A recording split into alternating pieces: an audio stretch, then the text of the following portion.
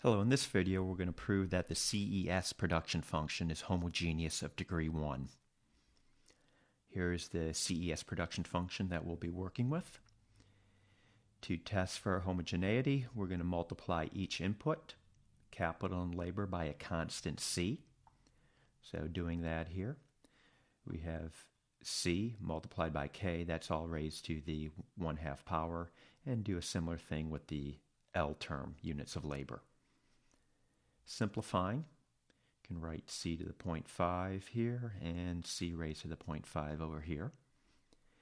Within the brackets, I'll factor out. Within the brackets, I'll factor out the C raised to the 0.5.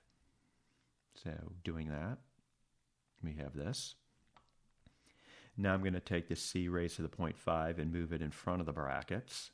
But when I do that, it also has to be squared, because inside the brackets that C to the 1/2 is being squared.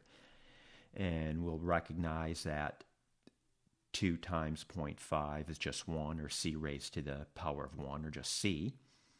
So this production function, it is homogeneous. We can completely factor out the C term. And since C is raised to the power of 1, the exponent on C is 1, it is homogeneous of degree 1. And if we want what's in brackets is just the production function, so which is Q, and I'll just substitute that in Q here for what's in brackets. So again, because the exponent on C is 1, the CES is homogeneous of degree 1.